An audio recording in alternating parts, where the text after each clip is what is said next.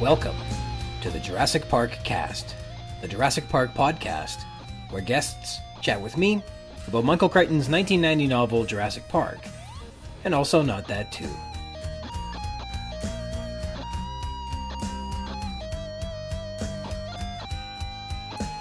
My name's Ryan Rogers, and I'm a big dumb Jurassic Park fan. Welcome to episode 14, Target of Opportunity, recorded here on a hot and sunny weekend on May 15th, 2022.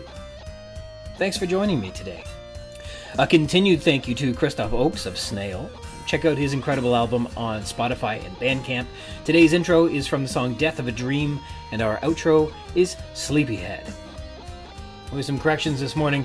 In terms of the Siege Perilous and the X-Men, I'm almost positive that I didn't get all that quite right in the last episode.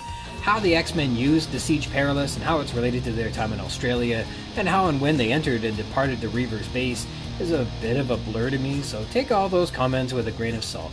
I do remember it being very, very cool. So those issues all came out around the Uncanny X-Men 250, if you want to go back and check them out. What other mistakes have I made? I was wrong about the Toronto Maple Leafs. Let's leave it at that. Also, I was mistaken about Michael Crichton's sci-fi novel Micro. That is not Michael Crichton's sci-fi novel Prey. The review for Prey is, in the Nevada desert, an experiment has gone horribly wrong. A cloud of nanoparticles, micro-robots, has escaped from the laboratory. This cloud is self-sustaining and self-reproducing. It is intelligent and learns from experience. For all practical purposes, it is alive. Every attempt to destroy it has failed, and we are the prey.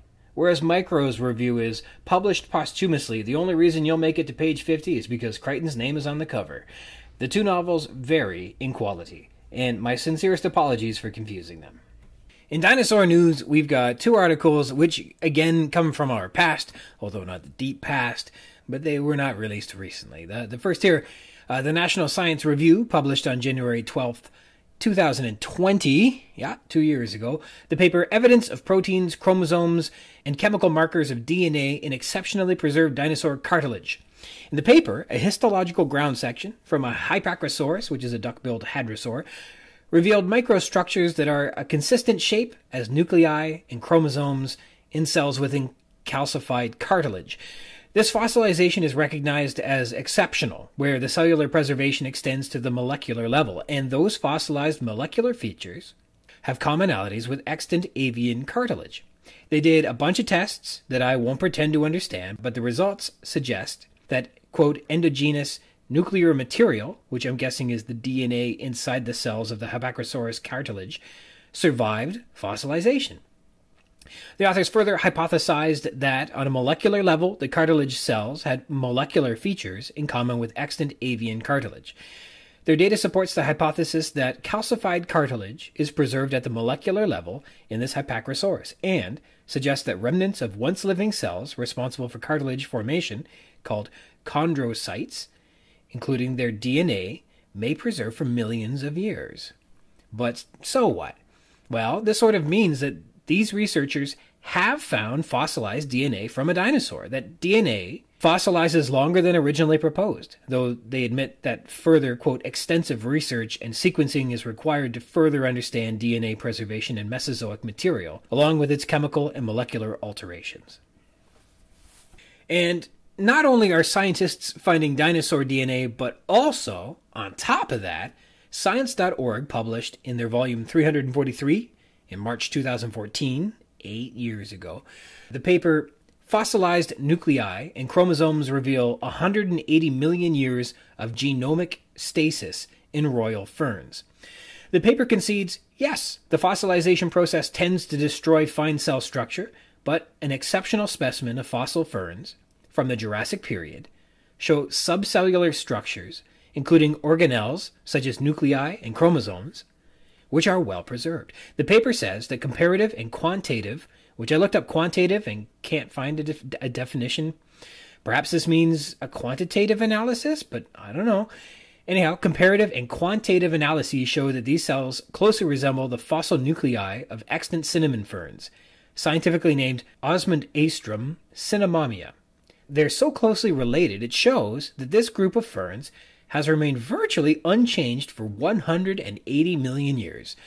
So, with Hypacrosaurus DNA and now the preserved cytoplasm, cytosol granules, nuclei, and chromosomes in various stages of cell division from these Swedish ferns, we conclusively have the genetic building blocks to begin recreating the flora and fauna to make our own Jurassic Park.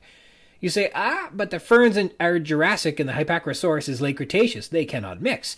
To which I say the ferns are unchanged over 180 million years. They were the same in the Jurassic, the same now, and deductively also in the late Cretaceous too, because they are relatively unchanged. And that's what's interesting about this.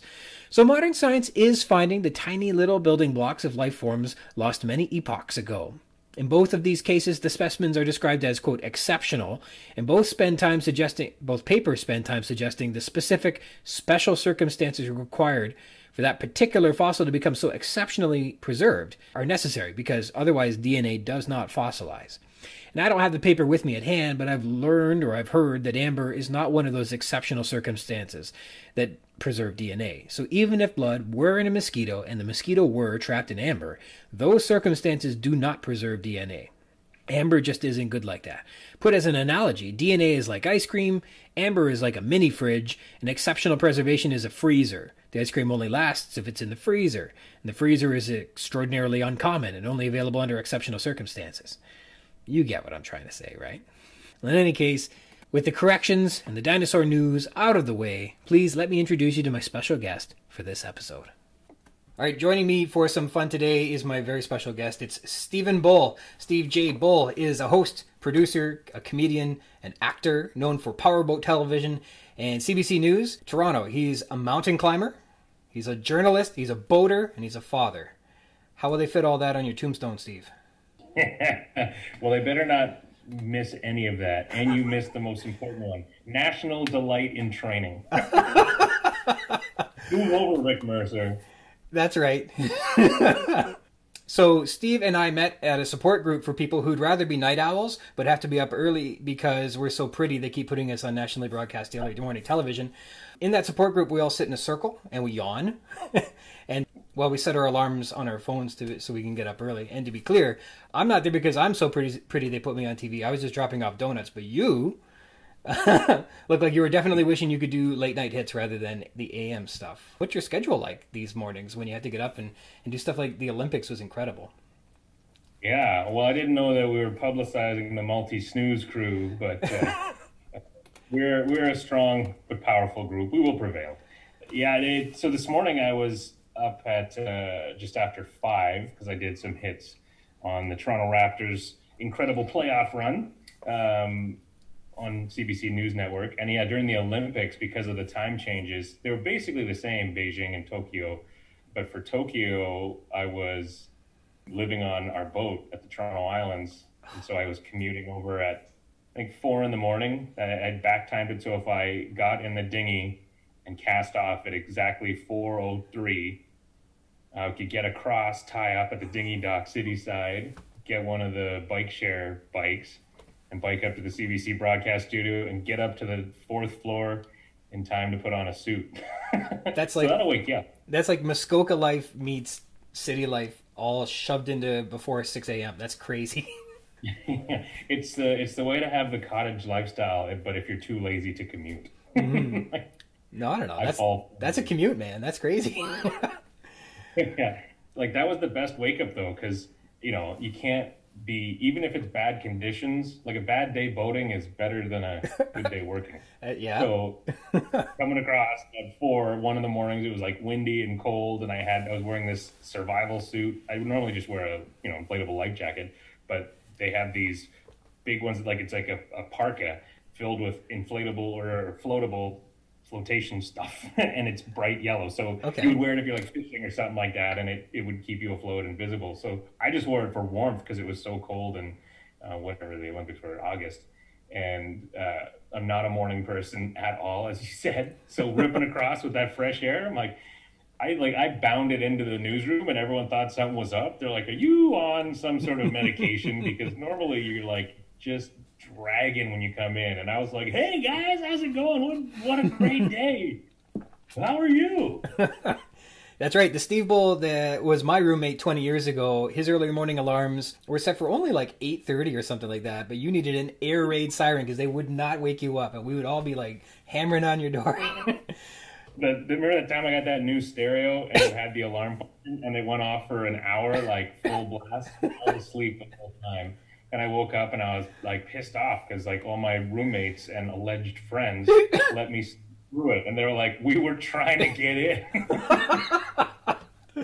So what do you do now? What alarm do you set now that suddenly wakes you up? Oh, I think becoming a father like connected something in my brain to be like, all right, you probably should get up. You have another human being you're responsible for. Like not all the time. Like if my wife is like, if it's a weekend, she's a morning person. So she'll be like, you just get more sleep. And then you take over in the evening when I'm fading and you can do the book reading and stuff. Mm-hmm. So those mornings, I don't hear anything. But, this morning when I was doing the solo parenting as well, the alarm goes and I'm like, it's just the iPhone alarm. It's magic, baby. Well, there you go. We just needed Apple to solve our problems before we knew we had them. So what made you want to come on to a Jurassic Park podcast with me? What made you this sound like a good idea? Two things. Number one, I heart you. All right. And anything you do is going to be entertaining, interesting, or thought-provoking, or potentially all three. So I knew it was going to be a good time. And, I like the movie. I distinctly remember seeing it in the theater when I was 12, and I was terrified. Like, I left the theater to, quote-unquote, go to the bathroom. And then my dad was it's like a T-Rex scene. He's like, are you okay? And I'm like, yeah, I'm coming back. He's like, yeah, you were in here a while. And I think I walked out and I was like, oh my God. It was right after they ate the lawyer. And you hear like the crunching of the bone. Yeah. So as a 12-year-old who didn't watch like gory movies, that was next level. I still loved it. And then my son now, who's just turned, well, not just, but he's 6 years old. Mm-hmm.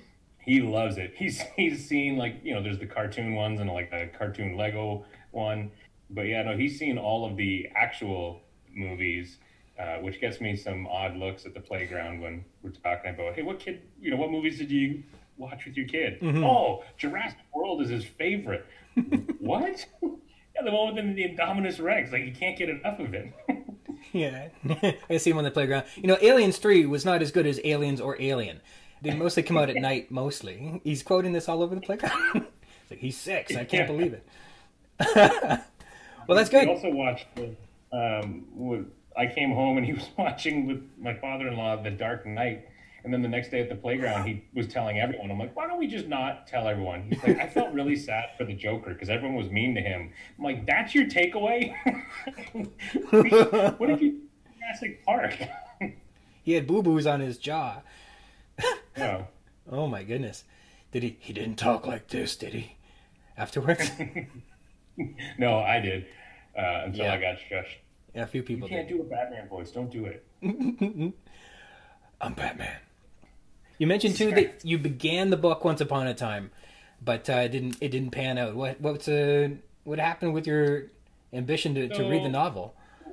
It was shortly after seeing would have been shortly after seeing the movie, and then I was keen. I think my brother had it, so I had to wait for him to finish. Mm-hmm. It took a little while. It's one of those things that like kid logic makes perfect sense. But when I look back at it now, I'm like, there were libraries. There was more than one.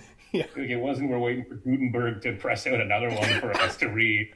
So I was just like, man, I can't read the book till he's done. And I wouldn't dare take it while he was reading it and try to do it. So I don't even know if I finished. I don't remember it. The only clear memory from the book versus the films is, I believe, the opening, like all the little dinosaurs and a baby or something like that. Mm-hmm, mm-hmm. I think they touched on that in one of the movies at the beginning. It's like sort of similar, but it was like a big private yacht thing. Anyway, yeah, I don't know why. I sadly was not a recreational reader for many, many years. And then I was in the DaVinci Code as an extra, and so I bought the book on the way back, and I read it, the whole thing, by the next night. So it's in you. The passion to read is there. You just need to be. They just got to give you a part first.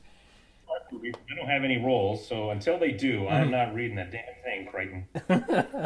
What did you think of the DaVinci Code when you read that? I loved it.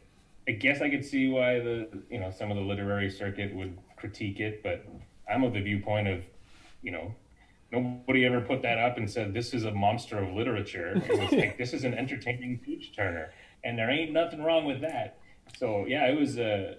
I found it, and I like history, and I was at the point of backpacking around Europe, so a lot of the places they were mentioning, I was like, oh, I'm going to Paris next weekend. I'm like, I'm going to walk by that church. Oh, look, there's the Rose Line. People gave Stephen King a hard time too. Like, there's something about people like novels that capture your imagination and tell you a great story that is worth it, even if it's not great art. I mean, there's something to be said for it being connecting with you and giving you a real adventure and making you feel like, wow, like an adventure. It's something to go on in an adventure while just reading a book. That guys like Stephen King, Dan Brown, and Crichton, of course, they do it. And for people to poo-poo them, to say, but it's not great, is beside the point. You know what I mean? Yeah. Exactly. I feel the pop culture in general just gets crapped on by a lot of people because it's easy to do. But the idea of entertaining and appealing to the masses in a genuine way, where it is genuinely entertaining, is not easy to do. So, it's like, so the music, fine, that it's manufactured, but like there are producers behind it that have like figured out this is what people want to hear. And if it was so simple to just churn out a song, every friend of ours that has a guitar would have a hit song, but they don't, because it's, even though it all sounds the same, it's a lot harder than it sounds. And a book, it doesn't have to be Pulitzer winning or Giller Prize worthy to be meaningful, and there's nothing wrong with being entertained. Like, we all, do you ever leave a conversation and be like, I'm not speaking to that person, but I had a good time, so it was pretty fluff. No. What a fluffy conversation. Yeah. What some guy told a joke. What a loser. And in music, you're right. You can make a music, or songs can be written. They seem to do it where they reach the masses. And they've got, in film, they can make these movies and they connect with the masses. But there's a way to generally appeal to a broad audience, which books almost never do. Bestsellers are incredibly small in terms of the audiences they reach. And the very rare phenomena become the Harry Potters that become accessible to almost all. Or what Jurassic, like even people who love Jurassic Park have not read the book. I was talking to one friend, never heard of the book. Like, it's incredible. And that's just how it is. But it's amazing how movies can do it, music can do it, television can sometimes do it, but it's incredibly difficult for a book to do it. And when they do, it is something special. And even if it's not super duper, it's not Shakespeare or something like that, it's still something to be, it's wonderful to go on the journey. And I think this book does it, the movies do it, it's incredible. Well, I think that's well said. It is rare. Like, the Harry Potter, that's why they call them phenomenons, right? Versus music and things like that you sort of expect. But no one right now is walking out the door thinking like, well, I'm going to just go swing by the closest bookstore and get the newest blockbuster. Yeah. They're not coming out every month. Yeah, the Black Eyed Peas aren't writing novels. So they spell a lot of words in their songs, so maybe we should add them all. They tell you what year it is, things like that, important things. They really anchor it into cultural obscurity. Yeah. Let's get into what your son loves about the fourth one. You called it, he says he loves Jurassic World. What was it about Jurassic World that you've seen that he seems to appreciate the best? Well, the interesting thing in watching with a 6-year-old is, one, it's through a new lens, and then entertainingly, they all kind of get mashed up because, so I was asking him about it. I said, I want to do, my friend's got this podcast about Jurassic Park, and he was all excited. I'm like, I'm not actually going, and there is no Jurassic Park, like, for real. And he's like, right, yeah, it's a movie. But the people were real, right? Anyway, so there's aspects of that get mixed up. His favorite parts are with Blue, the raptor that's trained and that hierarchy.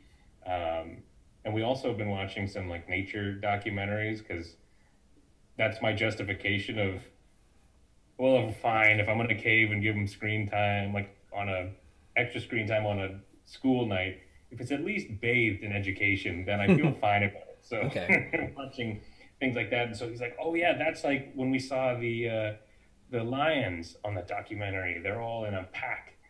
And then just the giant, was it the Indominus Rex? Yeah.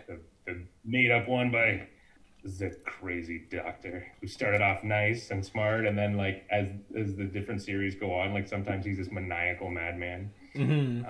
And then like he likes the little ball rolly thingy. Yeah, the gyrosphere, I think they were called.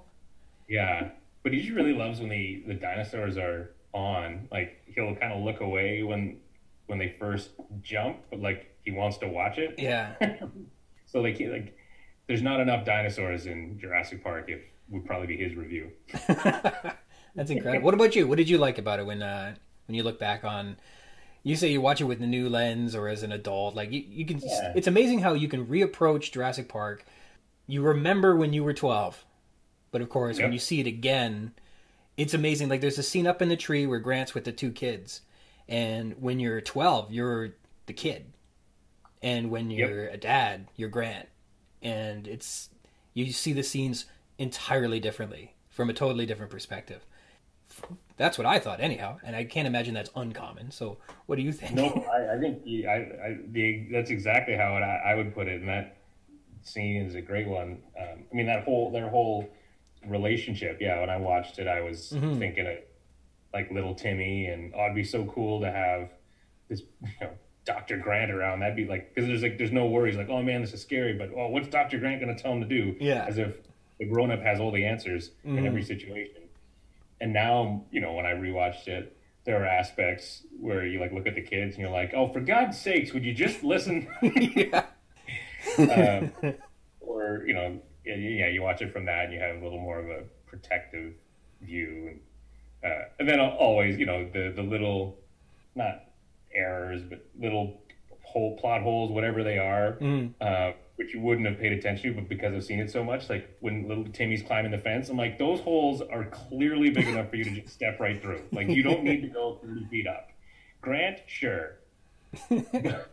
Or when the truck gets pushed off from the T-Rex visiting pen, and it's like suddenly a 50-foot drop. Yeah. Like, did you just have a goat on the ground there, and then the T-Rex just walked through that?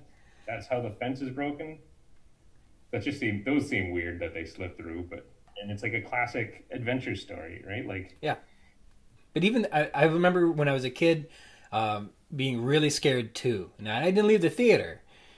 I just wet myself right in the seat. But I remember the opening scene with the bushes shaking and then the raptor in the holding pen. I remember thinking to myself, I don't know if I'm going to watch the rest of this movie. Like, I'm a big guy. It's PG-13. I'll live through it. I'll be all right. It's going to be fine. And then I remember just that first moment, I was like, maybe I overestimated how great I am because this is tough. And that was crazy. And then what else really got me? The kitchen scene where she's trying to get that lid down. I was like, this is it. She's toast. She ain't going to make it. I remember that really got me. And there were some moments I was like really, really affected as a youth watching that one. That's for sure. And I hear about people who are like, oh, I saw it when I was 4. I was like, can you really appreciate like the terror? What's going on here? That's why I actually think it was an accidental genius parenting move to let him watch it so young. Mm-hmm. Because like he gets it, but it's not like, but not to that level. Like, it's not replacing reality. Everything on TV, like someone in his class last year when I was doing the Olympics, we'd meet them at like the school playground or whatever, and this little girl, a year younger, so it was a JK-SK split. Anyway, I'm in the weeds here, but she was like, how are you in the box? And then like the TV is like where all the show people are. Like, how did you get in there, and how did you get back out here to come to the playground?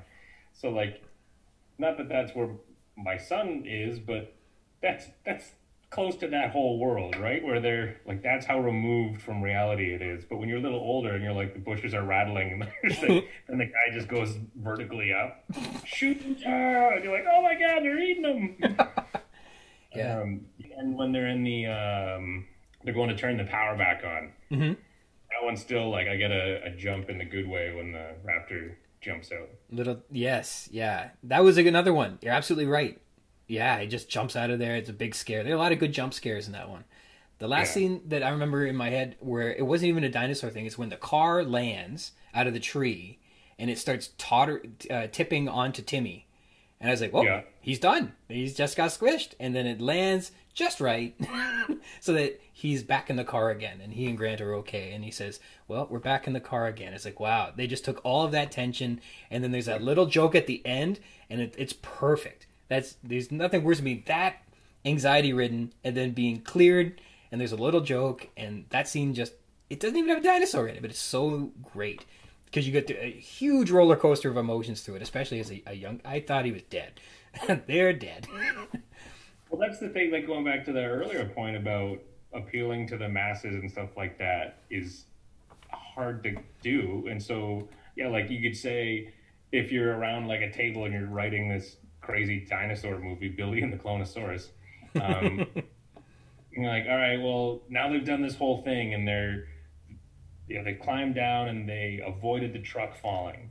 How do we resolve this scene?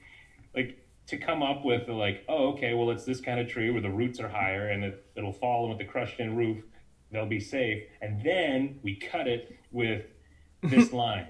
Who says it? And then like, well, no, not Grant. It's funniest if it comes from the kid. Yeah. And he says it in a like detached from, hey, we almost died a bunch of times to, I just want to tell my little joke.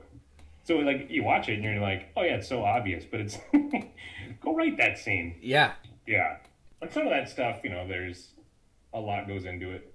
Some of it's planned, some of it's ad-libbed and all that. So, but it all gets like knocked down. So that's why like it's bothered me, not just as a very low level, like first rung of the comedy ladder stand-up comedian, that like comedy movies are never nominated for awards. Like my wife and I rewatched Bridesmaids on the weekend, and that as like for a comedy movie to have laugh out loud moments on rewatching when you know what's coming, so it's not just relying on the shock of a turn in the phrasing or a surprise reveal, is really hard to do. And then they also have a good story throughout to keep you interested, because no one's going to watch 2 hours of unhinged jokes. Well, I mean, unless you're watching the Netflix special. You know what movie's just like that is Office Space. You know all the jokes that are coming, and you're in tears before they even hit. Yeah. What would you say you do here? There's no lines that I can repeat that are suitable for this podcast. So that being said, adding comedic timing and little humorous elements to a film is wonderful, especially when you're trying to make something that's a little bit more accessible, especially when you're trying to make something that's PG. You took some of that Second City training, which is awesome. How do what sort of lessons do you learn about, especially from Second? Like, does Eugene Levy come and like just he gives you the chat with a special magazine and yeah, and the birds and the bees, and there are some bees that like bees, and that's okay. But I think they do stuff like that for the improv. So there's sort of two main sides to the training center. Well, not sides, but streams, I guess. There's the improv, which is the main one and what they're famous for, and Mike Myers and all those guys. And then it's a fairly new side of it, stand-up comedy, and they have trained comedians. And so the guy who was my instructor, Evan Carter, he's awesome, by the way. I think he's headlining at Absolute Comedy this summer. I don't know. Look him up. Good dude, funny. And like, so his intro to us was, I don't think a single one of you in this room know my name. I don't get stopped walking down the street like a celebrity, but I've been a professional stand-up since 1984. I've put my kids through school, paid my mortgage. So if I give you advice, let's just say I know what I'm talking about. And so I love that, because it was not an accurate analogy, but a blue-collar Yeah. comedian, like in the working sense, where it's like, I'm going to go out there and I've got to do the shows to get the money. I'm not doing $1 million Netflix special and just hanging out in LA. Mm-hmm.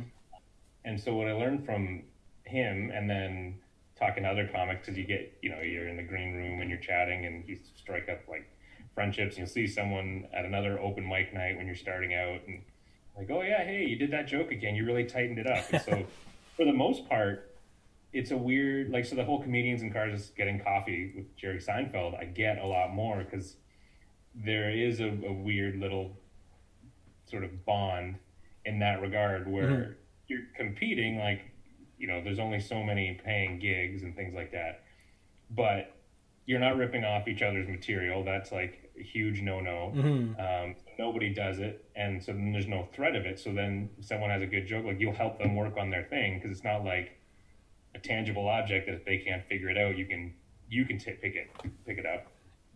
So just like, the finally circling back to your question, just the working it, like, taking a joke and trying it over and over again. And so that's part of the art of the performance, that you might do the exact same 5-minute set. And that's actually what they advise. They're like, so the whole thing of that class, we work on 5 minutes, do that set and do the exact same one at a few different places, because one audience is never going to tell the full picture. Maybe they're a particularly laughy, happy group, and you think you killed it, and then you go somewhere else, and it turns out you're garbage, and they were all just like, they're drunk because it's a bachelorette party. And then start swapping in other jokes and seeing what works. So it's supposed to, like, so when you see a comic on stage, it seems all loosey-goosey, like they're just someone at a party holding a cocktail and yapping away, but like, they have worked that around whatever natural abilities that they would have and play up, but like, they've worked that material to the point that, even if they do ad-lib or interact with the audience, like, they know generally what they're doing. There's just very few that are just like, oh, 15 minutes? Yeah, I guess. Let me just try new stuff I've never thought of before. Just riffing and you're right, there must be an incredibly practiced performative element to it to look like you're just riffing with incredibly well-rehearsed material that's been workshopped. So, like, when you say that he was blue-collar, like, your mentor was, sounds like he took a very business-like approach, even though it never looks like that. It's behind the stage or behind the scenes element that people don't appreciate, maybe. But the other thing I remember hearing about Second City was that there's a real element, especially with improv, and maybe this doesn't relate entirely, but there's an element about being vulnerable and talking about maybe things that you would never talk about, because that's how you get to that nerve where people get uncomfortable, and then you can really spin it for a laugh. And when you say that there's a brethren among comedians, I think that they've all exposed themselves in a way that maybe they can only relate to. Not a lot of people get up on stage and just talk about stuff that they wouldn't want to share if it weren't for the sake of trying to get a laugh out of it. Like, that's incredibly humbling material to work with sometimes. Yeah, and it is weird. Like, so I've had a lot of people say, pre-pandemic, when I was working full-time, and now I'm working on other projects and just occasionally working with CBC, but they'd be like, oh, well, stand-up's got to be no big deal for you because for 8 hours a day you're on live television. I'm like, it's very different, and it's way scarier. The only time I get nervous before public speaking or anything, and like, live TV does not faze me anymore. Like, and that's only because I've done it for years. It's not that I'm special, but like, I've worked that. And all of those sort of things where, you put in the 10,000 hours, whatever you want to call it, flex the muscle. Then it's just second nature. But then just because it's talking and performing, it's very different. Like, so that same instructor had a great line about the arrogance of stand-up comedy as an art form. He called it I think he referred to it as the purest and the most arrogant. And by that he means, at the heart of it, it's just, the only equipment is a microphone simply to make your voice louder. There's no prop music, even though some people do that. Like, in general, stand-up is just, I'm going to say these things. He goes, so it's just words. And then and with those words, what you're attempting to do is manipulate a group of individuals' emotions on your whim, because you are building this joke. So what you need to do is find a way to word it So you engage with all these people that haven't lived your experience, that haven't experienced whatever you're talking about, and you're going to have them all have a simultaneous reaction that is not planned. It's not like, okay, I want everyone to stand up, tell them, and everyone will do it. It's like you're going to elicit an emotional reaction when you want. And I was like, oh, when you break it down like that, that scares me way more. Do you guys do refunds? But he's right. And yeah, so there's something about it. And yeah, some people are able, what is that show? Marvelous Mrs. Maisel. That's what, she does. She goes up on stage and talks about personal life and stuff that you would never do. Yeah. An emotional alchemist. Exactly. That's gold, Jerry. I would love to tell a joke that got everybody to stand up and do something. That'd be instead of just laughing, they actually got up and like threw $1 at me or something. That'd be just wild. So how about boating questions? How many years have you spent on boat? How did you get into boats? Yeah, this was a weird one. So my dad and stepmom had a cottage, Huntsville area, up there. So it was, and then eventually, in a couple years after they got it, they bought. I don't even know what the model is. It was like just generic boat. Okay. Some old, like something from the 60s, I think, because this was the late 90s, or sorry, late 80s. It was like 88 or 89, they got their first boat. And it was like 20 years old with like a Chrysler motor, and they don't make them anymore. And there's no name on the boat. I looked at a picture, I've asked a bunch of people, I'm like, what is this? Nobody knows. They're like, yeah, that's just, it's a boat. It's blue. And so like, it was just smaller boats and things like that. And my aunt and uncle ended up getting a place on Lake Simcoe when they retired, and they had a little boat, like a 20-footer.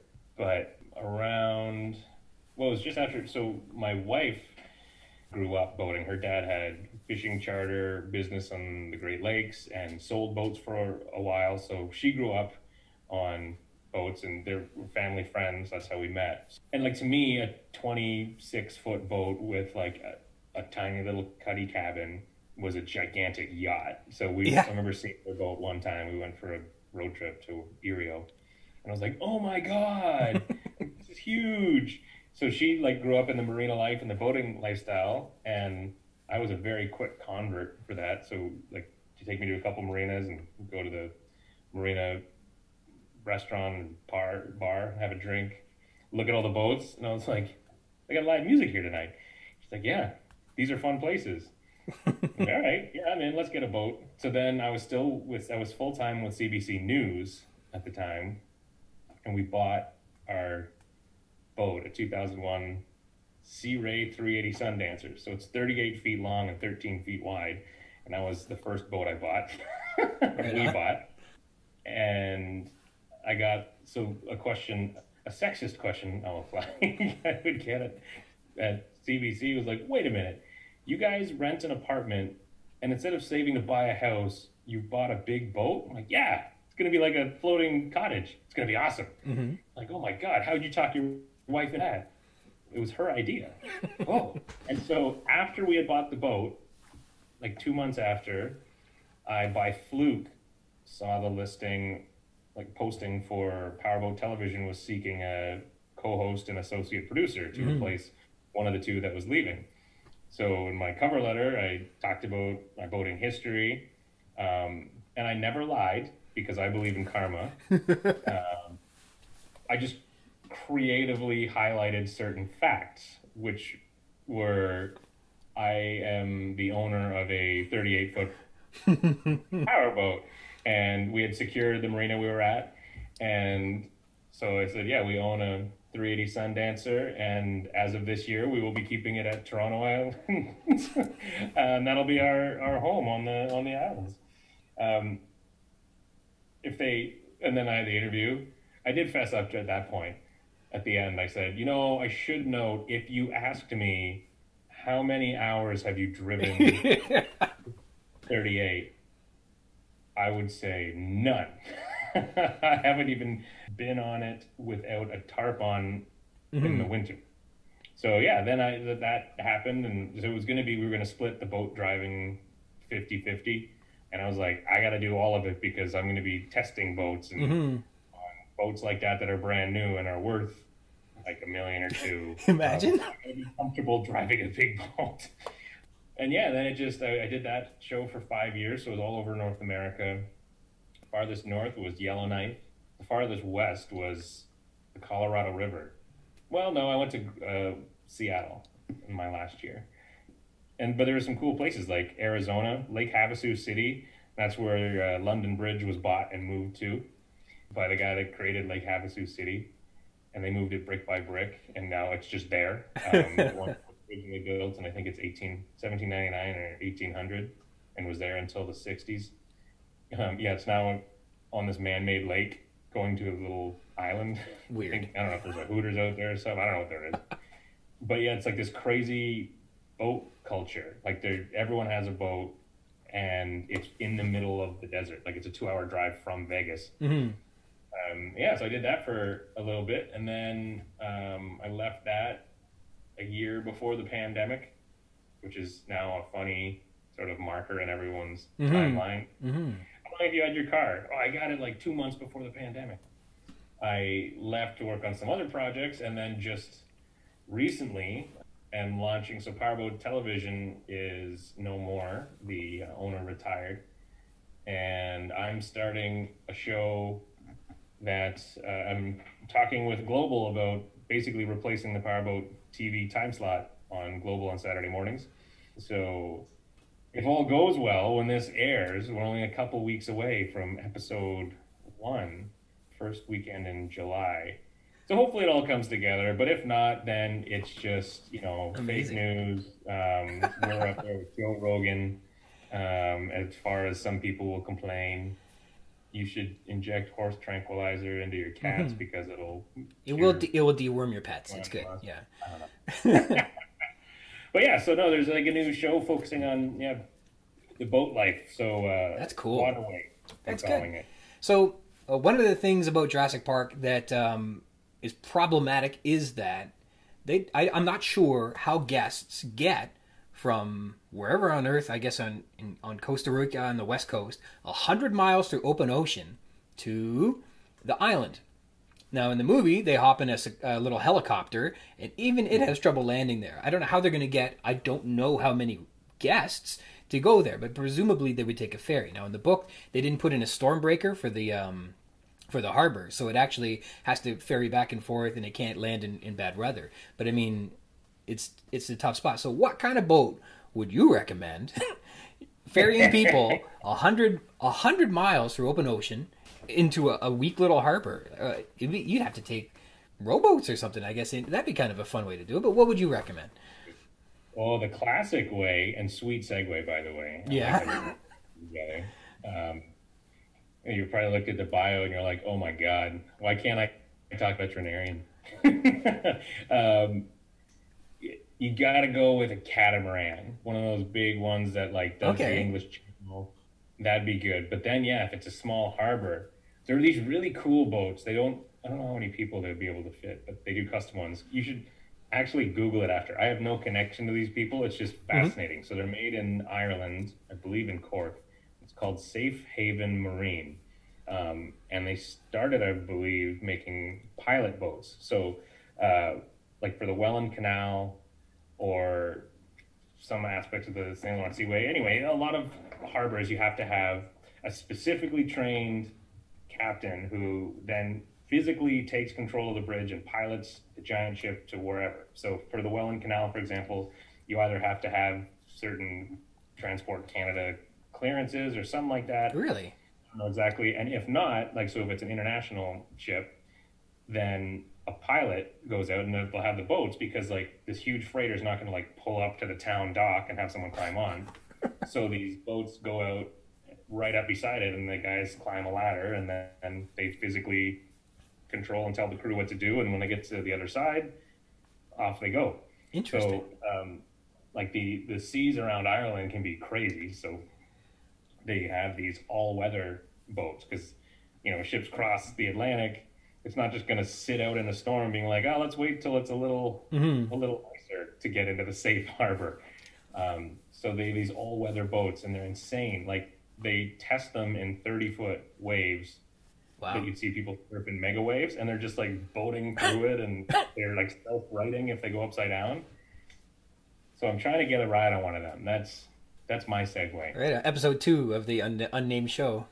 Yes. So Steve needs a budget to go to Ireland. You got a big Irish audience listener base, right? So Safehaven Marine's listening. Give your boy a call. So a catamaran, and then have somebody that would actually be a pro so they ferry out to your vessel, board, take hold of the bridge, and then bring it into safe harbor, just like that. That's interesting. Okay, they could be done then. And you have the go fast boat, so when everything goes crazy and the dinosaurs escape and you got to get out of there, you're not putting away on a little lobster boat. Well, they don't plan for that. They always plan for, no, it'll be fine. You think zoos have, like... If the tigers get out, emergency plan? What happens if the fence fails, or there's like a landslide and the fence goes down and the tiger's out? Yeah, I think the plan is a rifle, isn't it? I mean, that's what they do. But it's Canada. They're not going to have that many guns that handy. They've got to be like locked up somewhere. And I don't know. That gorilla that snagged the kid, Harambe, or what was his name? Yeah, but that was in the States. That's the land of the locked and loaded. There you go. Okay. I don't know. Good. That's Plan B, man. Plan B is lethal force, I'm pretty sure, at the zoo. I couldn't be sure. The zoo has turned me down so far. They said they are not presently available to talk about Jurassic Park. I'm not joking. No, I'll have to boycott them now. They said they're overcommitted right now. But I tried. I like you tried. But you just said Canada geese on them. Soon enough. So you've had a chance. You said you were in the DaVinci Code. You've been in a couple documentaries. You've been in a couple home reno shows. You've been in a bunch of stuff, which is cool. I'm a mile wide and an inch deep. If you had a chance to play a character on any of the films in Jurassic Park, which would your son be most delighted to see you show up as? He would probably be most delighted if I were... Your arm falls on Ellie's shoulder. Oh, Steve, it's you.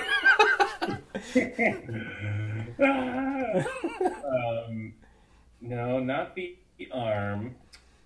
Probably either Alan Grant or... No, you know what his favorite is? Owen, Chris Pratt's character. Yeah. Owen Grady. Trained for the Raptors. That'd be good. My pick would be Dr. Ian Malcolm. Yeah. I don't want a weird slip up and call him Malcolm Gladwell. You know, it took 10,000 hours for these dinosaurs to come there. That'd be interesting. Tell you a story about the Stegosaurus. There was a character in the book. His name was Ed Regis, and he was a marketing guy. And he was supposed to be doing all the fun stuff. And he had like a Mets baseball cap, and he kind of was being employed to take care of the kids, even though he had other things he was supposed to be doing. And I think, not that you are like Ed Regis, I think you would play a really good Ed Regis. In terms of, he'd rather be doing something else. He's pissed off the whole time. He doesn't want to be having these kids stoking around, and then he gets eaten by a Tyrannosaurus. It's awesome. I think you would make a terrific Ed Regis in the film, guaranteed. So when they reboot it in a couple, well, hopefully soon. Got to start a Twitter campaign. What would they do for the next film? This next one, it sounds like they've got a lot of stuff planned that we're going to lift out of the first book as well. So Nedry was hired by a guy named Dr. Lou Dodson to perform industrial espionage and steal the embryos, right?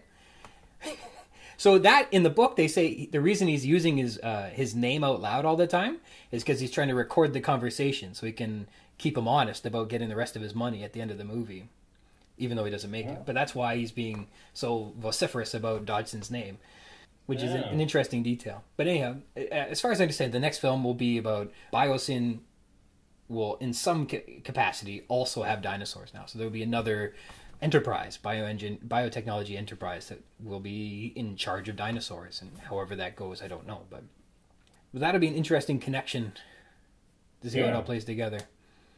Yeah, I gotta try and land the role of Ed Regis. It would have been fun if they had brought characters and stuff that they hadn't used yet and put it into new episodes. But, I mean, I don't know. It would be interesting. So when they bring in Dodson, that guy will be presumably played by the same actor that was, we got Dodson here. He's got to be 70-something as well. Like, why this guy hasn't retired from corporate industrial espionage, I don't know. But it'd be strange to see how these things go together. Yeah, the other way, and let's put this down now, and now it's our idea, and we will develop it and make hundreds of dollars, is a prequel to show like the building of the park and the initial failures, because they like allude to that stuff, and then you could build in a lot of those other book moments. Might have to tweak them a little bit, but and have it where it's supposed to be culminating with the grandkids' arrival. Yeah, because what's his name? Hammond is gone, right? Like he flies out to their dig site. So at the end of the movie, he's not even there when things are going crazy, and no one has the guts to tell him it's not ready for your grandkids. Right. It writes and resolves itself. That'd be crazy. So other than Jurassic Park, I found that when the kids get into stuff that you also liked when you were little, and you go back and check it out again, it's a lot of fun because you want them to be as excited about it as you were. And so Jurassic Park was one of them. I wanted the kids to be into like the Ninja Turtle movies, and they are. The Ninja Turtles cartoon is bad. Like it doesn't make a lick of sense. It's so corny. I don't think they had writers on the show. It was just the theme song and that intro were amazing, and then the rest of it was B-roll. It was so bad. But have you found other things where you got back into it because your son's into it and it's been wonderful, or have you found anything like, I can't believe I liked this when I was little? Like Pee-wee's Big Adventure, amazing. It still holds up. It's still a wonderful movie. The kids liked it when they were 6-ish, and we haven't listened to it in a while, but Shelley's like, you can't do this because then they start repeating the lines. I had Sullivan going, I'm trying to use the phone! And Shelley's like, you got to stop watching the movie. They can't stop. They can't control themselves. That's funny. Yeah, there are some, like at the beginning of the pandemic, we would do a movie a day we got the Disney Plus app, so it's like all the old classic, like Sleeping Beauty, all those. And I remember watching them as a kid, being at friends' house, and I would be like, they had all the VHS. It was like displayed, pride of place, and I was like, how come we don't have all the Disney movies? You don't love us. How come we're poor? That was like the sign. And the thicker cases, they weren't just the regular size VHS one, right? It was like a big plastic thing. Anyway, so a lot of those didn't quite hold up, and I was like, But then we started letting them watch some more like 80s movies, like Back to the Future trilogy. I've seen that. Not the second one as much. He really liked the third one with the cowboys. Okay. When he was 4. And now he likes the first one the most. But I've seen those, like that trilogy, a good somewhere between 5 to 10 times, depending on which one of the 3. Top Gun, he really likes. Really? Okay. Yeah. I tried Days of Thunder, not really so much. He doesn't like all the smooching parts. Or when the cops frisk him. Why is the cop frisking him at the thing? Yeah. Oh, and like any of those movies, there's like outdated references, and like Biff calls Marty butthead all the time. So like that was one where I'm like, dude, you cannot say this at school because you will get in trouble from them and from me, and then you won't be allowed to watch any of this. There's a couple. Bill and Ted's Excellent Adventure, Monster Squad. There's a couple of them where like, oh man, you can't say these things anymore. What a bummer. Yeah, like even in it's actually worked out. We talked about so in Back to the Future 3, they go back and we talked about the term Indian because they use that all the time. He's like, why are they calling them Indians? I'm like, well, here's why. But it's good because like they do land acknowledgement at school, so like it's not a foreign concept to them. The like rude part is like I had to have a talk with them on the weekend because we were playing music when we were playing Monopoly, and I just had like some streaming, like an Apple Music playlist going. It was like hits of the 90s, and a couple like Notorious B.I.G. songs came on, and Yeah. I was like, hey, there's a word in here that you're going to hear in these songs you can never, ever, ever say. And like, this is a no strike rule. Like, say it once, you're in trouble. And then afterwards, I was like, I didn't think that was a talk that we would be having right now, but I was like, I don't know, I just heard it like 3 times in a song, and I know he's trying to learn songs and sing them along. Like, I don't want him singing that at school. Yeah. I know how you feel. Like Tom Petty passed away. We cranked Tom Petty for ages around here. DMX passed away. We cranked DMX for 20 seconds. That was it. Just the barking part. I would love to play more of this on DMX, but my God, we are not going to do that. Yeah. So we started. We have a little swear jar because grade 1. One of the ones has an older brother, so they've learned all these new bathroom words. Okay. And so it's like if you say any swears, you have to put. He's got a little piggy bank, a quarter in. So now if we hear something like we were driving and a song came on that had I don't know what like some sort of profanity in it. And he's just in the back seat looking out the window or driving to Grandma and Gramps' house. And he's like, swear jar. About $3 in this Eminem song, like in this first verse alone. Yeah. It's tough because even the rating guide back when we were getting into films, the early 90s and stuff like that, those late 80s films we all loved, weren't rated quite the same as they are now. No. Where you could get away with, just generally speaking, is a lot different. I think, speaking of little ears, we got to go pick our kids up, eh? Yeah, child services has no sense of humor. They're not supposed to get them yet. I'm supposed to get them. Exactly. I'll leave them in the car with the window cracked. Well, thanks for coming on. Would you come back and do this again sometime? After the next movie, or you finished Camp Cretaceous, give us a review on that. Pretty early in that one, no spoilers. Yeah, man, for sure. All right. Good to catch up. Cool, for sure. Thanks for coming on. Well, continued success, man. Thanks, buddy. I appreciate it. Everything you do, I'm so excited to see you. I always point to the kids, and they're like, "Who is this guy? Why?" All right, man. He owes me $6. Yeah, we'll get the swear jar going too. We'll invest in a. Yeah, just drop a 20 and you're good for a month. We'll be able to advertise during your programming on Global. I can't wait. I love it. All right, buddy. Ciao, bud. All right. Special thank you to my buddy Steve for joining us on the podcast. I'm just blessed for all the people that come in here and join me on the podcast. This has been incredible. This week's text is Target of Opportunity, spanning from pages 64 to 68. In a synopsis, Biosyn's board of directors wait impatiently and irritably for a final member to make their emergency meeting, the first they've ever called, so they can reach quorum, and therefore they must be discussing something very important. Plot points. The nefarious corporate shyster Dr. Lewis Dodgson assembles an emergency meeting of Biosyn's board of directors to notify them that InGen is on the brink of opening the greatest single tourist attraction in the history of the world. There's a fortune to be made, and Biosyn wants some of it for themselves, so they discreetly, off the books, agree to perform industrial espionage to get their hands on some of that turn a dinosaur into a house pet technology. Characters. We have the Biosyn Corporation.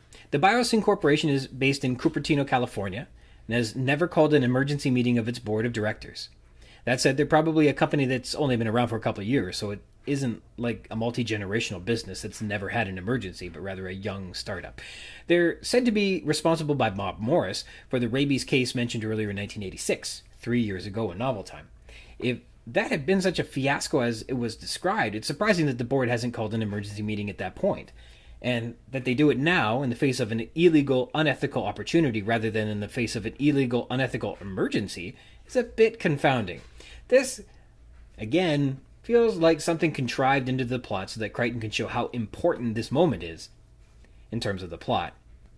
They're focusing on developing the product of the 90s, consumer biologicals, and they perform industrial espionage for the purposes of reverse engineering the products. The rabies vaccine test mentioned by Bob Morris from the EPA earlier was conducted by Biosyn and led by Lou Dodson. Their product development team is built around the practice of reverse engineering, tearing apart the competition's products, figuring out how they work, and then making their own version. Biosyn has already engineered a new, paler trout under contract with the Department of Fish and Game of the state of Idaho. However, the trout often die of sunburn, and reportedly their flesh was soggy and tasteless. After hearing how lucrative the patented dinosaurs are going to be for InGen, the board begins asking about how Biosyn could get a piece of that pie, and quickly. Dr. Lewis Dodson, referred to as Lou, Dr. Dodson is 34 years old. He's balding, hawk-faced, and intense, and he's head of the product development, which he performs by reverse engineering a competitor's products, tearing them apart, learning how they work, and making their own version. He has, quote, trouble with the money men because they invest, but they don't keep up to speed on what's really going on. He answers to Steingarten, who insists he has the board of directors' approval before executing his plan of industrial espionage for this one. The "this one" edition suggests that Dodson has done nefarious things before, perhaps that came back to haunt them in the past, and in this case requires more oversight and accountability. He's famously the, quote, most aggressive geneticist of his generation, or the most reckless. He was dismissed by Johns Hopkins as a graduate student for planning gene therapy on human patients without the proper FDA protocols. He conducted the rabies vaccine test in Chile as an officer of Biosyn, which got them negative attention from the EPA. He's placed a lot of attention on InGen for the purposes of industrial espionage.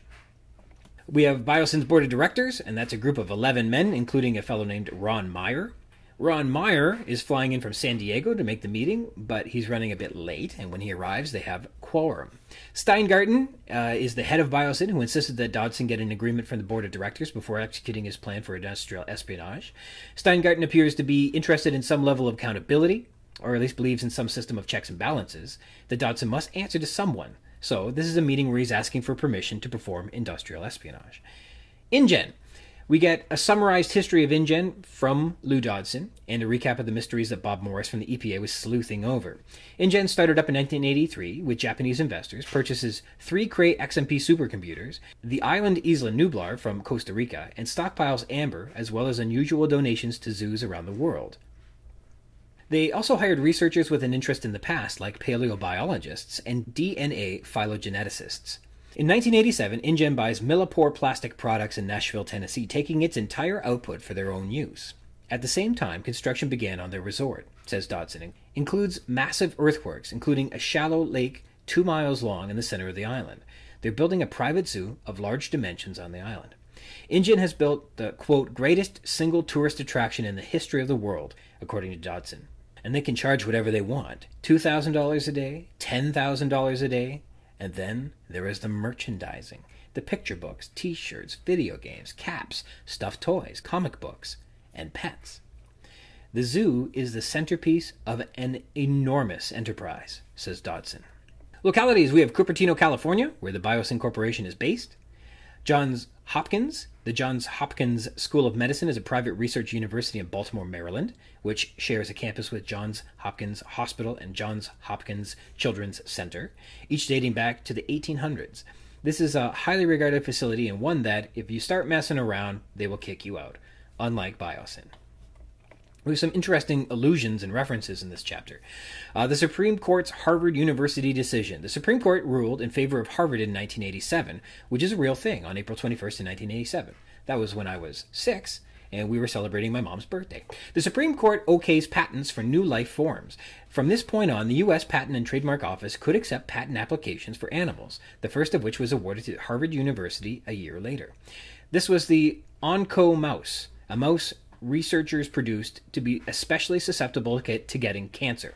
3 decades later, the government has issued about 800 animal patents on everything, says an article I found while researching on this subject at wired.com. An interesting addendum to this allusion is an article found at digitalcommons.law.on.edu, which says there are 3 common types of people who oppose the patenting of multicellular animal life. 1. Animal welfare groups concerned about experimentation on laboratory animals. 2. Farm groups concerned about the possible domination of animal genetic stock by a limited number of individuals. And 3. Watchdog groups who are simply opposed to genetic research. The article continues reading, the most vociferous opposition has come from the 3rd category, headed by Jeremy Rifkin, a president of the Foundation of Economic Trends. He has spearheaded a coalition of groups, including several animal welfare organizations, and petitioned the Patent and Trademark Office to reverse its newly adopted policy. The petition apparently did not make a dramatic impression upon the Patent and Trademark Office because a patent was subsequently issued on a genetically engineered mouse. The strong opinions voiced by these various opponents to animal patenting range from a fear of increased suffering and pain for laboratory mice to a fear of the end of the natural world. Hey, this is starting to sound like Crichton's essay in the introduction, the InGen incident that we covered in episode 1. And I'm fairly confident that Crichton was familiar with this Jeremy Rifkin. Another allusion is to the New York Zoological Society. Ham is making unusual donations to the New York Zoological Society. And this is a real society that was chartered in 1895, co-founded by the famous Henry Fairfield Osborn, who is the gentleman who coined the name Tyrannosaurus Rex. Those two other guys we've never heard of, Andrew H. Green and Theodore Roosevelt. Unless, of course, you're from New York or America. In that case, you probably know all about those guys. We have the Ranthambore Wildlife Park.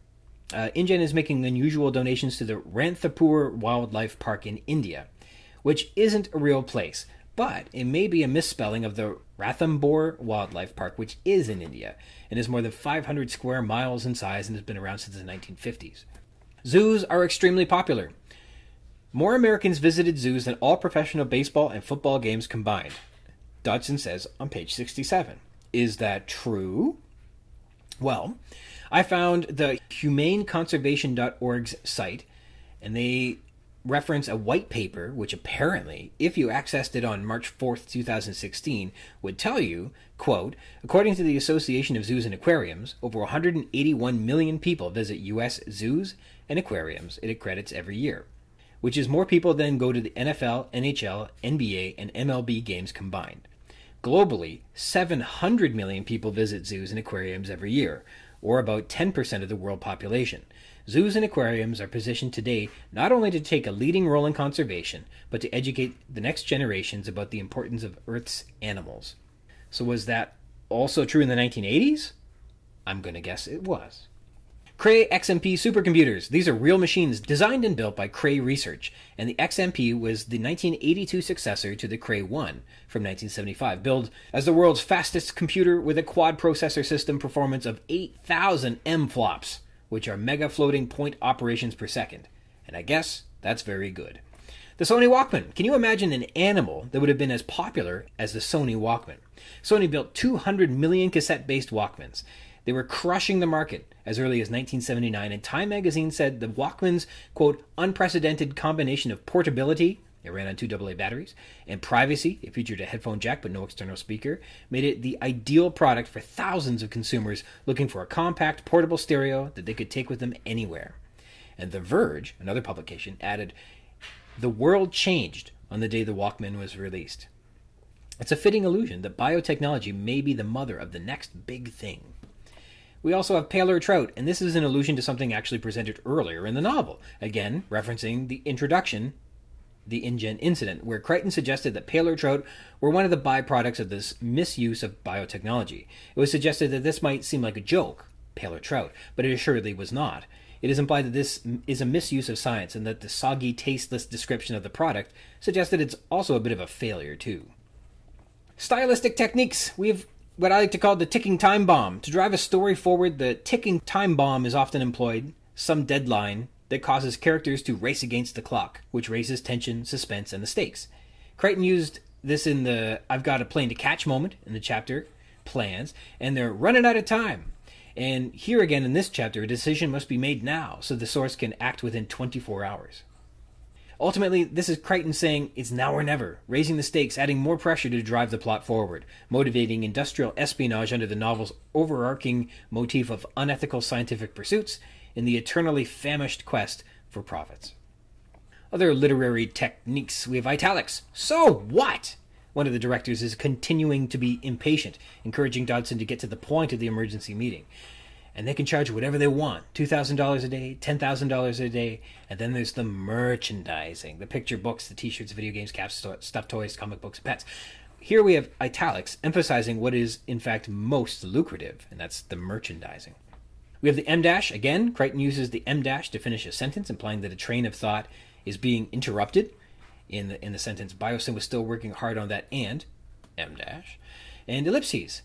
$10,000 a day, ellipses. And then there's the merchandising, suitable for a pause, and it's used for emphasis.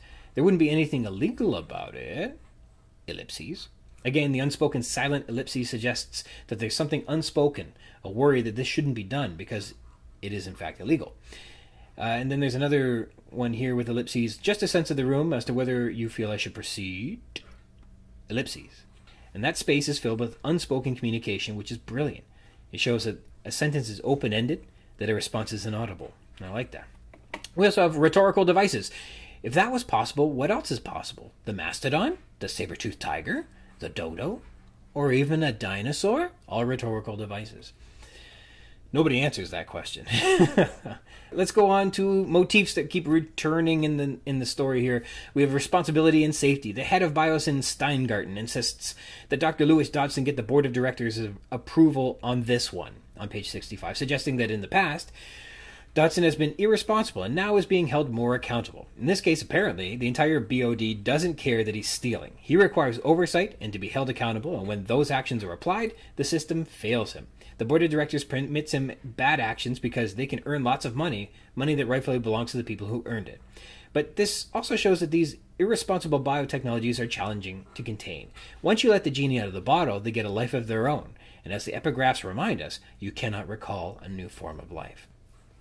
Violation is cause for termination. For the record, when Dodson was messing around with genetics at Johns Hopkins, he was kicked out. So he had been held responsible and accountable before. And this is a highly regarded facility, one that if you started messing around, they will kick you out, unlike Biosyn. The FDA, Federal Drug and Alcohol Agency in the U.S., is an institution that holds people accountable in this chapter as well, like Johns Hopkins. They both level serious consequences to people who violate protocols, which are in this case read to be ethically designed for the protection of others.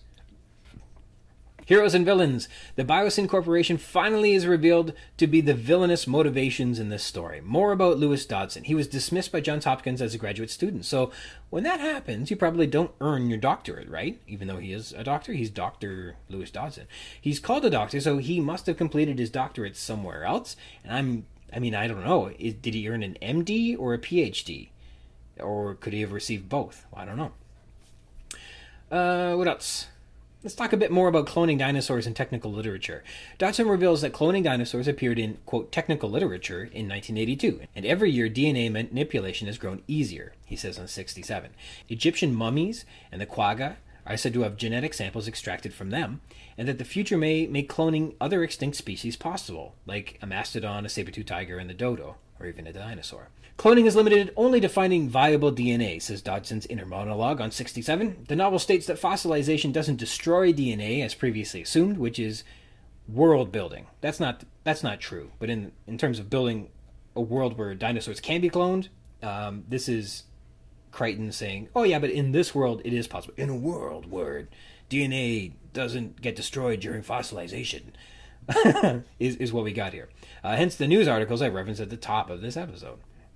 Remember, this is a world where scientists have no ethics, science knows no limits, and people are playing with technologies that affect every living thing on Earth, where genetic research continues at a more furious pace than ever, but done in secret, and in haste, and for profit, as stated in the introduction, where biotechnology is whimsically used for maximum profits.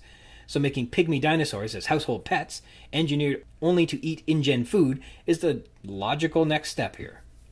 It kind of reminds me of troll dolls. InGen will be the Russ troll dolls, with cute eyes and button nose, wild hair, delightful pot belly, and dashing little outfit, and Biosyn will be making the knockoff troll dolls, with the stringy hair, unusual off-brand brown-colored skin, and they come just straight up nude. Moneymen and teacup dinosaur hunters. Dodson says here he hates waiting on the moneymen too. Just as Grant is described earlier on page 63, is this an instance where Grant and Dodson should be compared because they have this characteristic in common, or is it just a trope that Crichton is employing almost concurrently?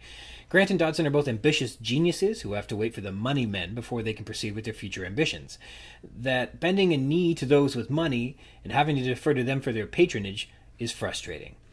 Is there more to unpack here? Obviously Dodson is a villain and Grant is a hero in this story, but what they have in common may make Dodson a foil of Grant's? It'd mean something if Dodson meant anything past the midway point of this novel, but he disappears. So it's hard to really make a comparison. The moneymen are the gatekeepers. They are the checks and balances, pun intended. Checks, get it? Even Hammond is frustrated with the checks and balances, hence the safety inspection on the island. Is this a device Crichton is using to move the plot forward, or perhaps a latent frustration of the author that manifests itself in the work? Who knows? How old are the dinosaurs on the island? Remember back in 1987 when we started to build the containment devices? On page 122. That's what we're told. They were building containment devices in 1987. There were no grown adults at that point. We also learned that they bought Millipore Plastics in Nashville, Tennessee in 1987 and switched its entire output for their own use. So, this suggests that InGen could have been using different eggs or just been a customer of Millipore Plastics prior to 1987. And so that, in that case, they could have been using the eggshells before that. And then so after they bought it, they consumed its entire production. And while this doesn't give us a particularly firm date, we can figure that they were cloning the first dinosaurs before this. Before 1987, anyhow. Quorum. There are 11 men who comprise quorum for the Biosyn Corporation. Quorum is technically just the minimum quantity of voters required to make a binding decision for the corporation. But what that minimum number is can vary. In some cases, it's only a third. In some, it's 50% plus one. So given that there are 11 board members present, and they required that final person to make quorum, the odd number of directors suggests that the final attendee is taking them from 50% to 50% plus one. So that means that there is probably about 20 board members at Biosyn. And that feels like a lot. I hear between 8 and 12 is pretty common. Genetech, the company founded in Crichton's introduction, has 9. In this novel, we're told quorum is so important that it'll silence a boardroom full of impatient and irritable directors. Here, a quorum means they're going to be asked to make an important decision. Just seems like a big board of directors, that's all.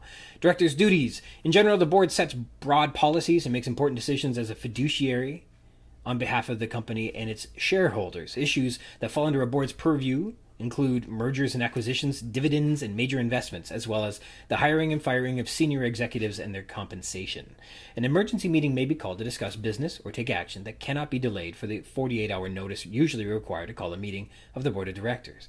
In such a meeting, they can only make decisions on emergency matters. These are done with little planning or in a time of crisis.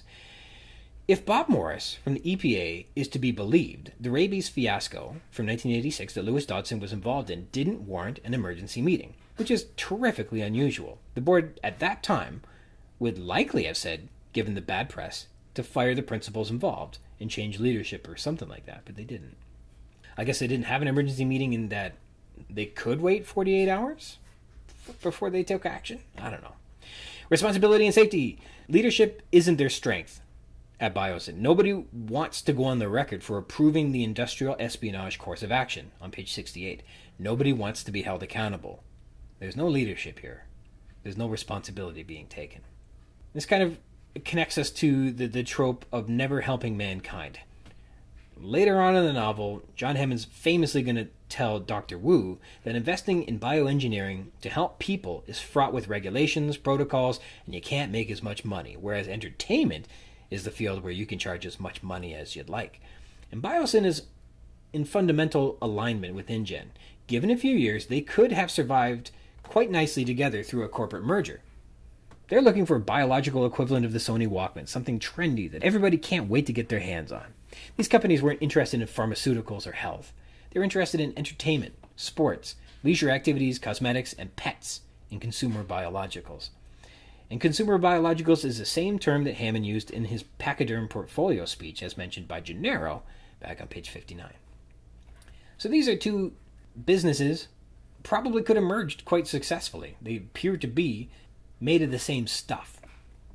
We have another little observation we can include in our cataloging of items that we can put in our ecological criticism. Here we have a different perspective on ecology, but in this case it's on animal rights. The dinosaurs are confirmed to be patentable, and an allusion is made to the Supreme Court's ruling in the Harvard decision that animals can be patented.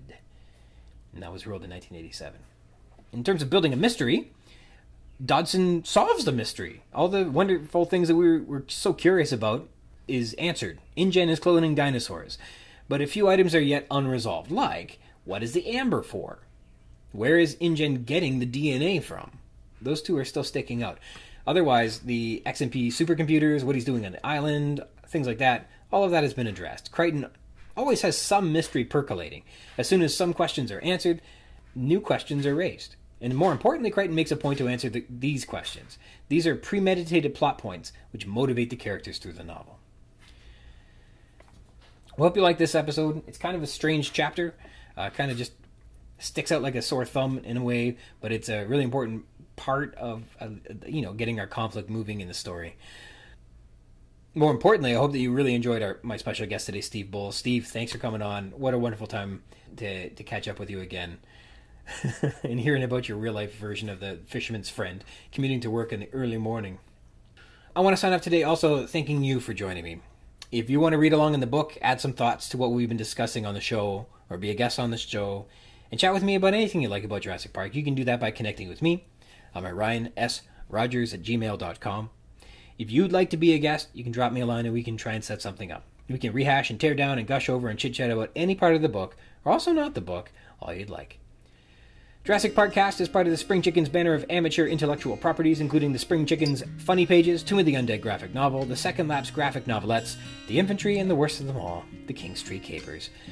You can find links to all that baggage in the show notes, or by visiting the schickens.blogspot.com, or finding us on Facebook at facebook.com/springchickencapers. For me, I'm on Twitter at RogersRyan22. Thank you dearly for tuning into the Jurassic Park-Cast. The Jurassic Park podcast, where we talk about the novel Jurassic Park, and also not that too. Until next time.